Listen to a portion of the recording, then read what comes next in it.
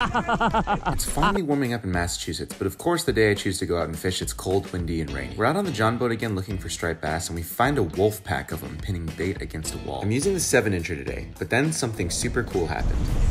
Ooh! Yes, dude. Dude, that's a good fish. There's two. Two striper were fighting over the same bait, so I lobbed my Lauren, and sure enough, so you didn't catch two. Not bad, you know about that.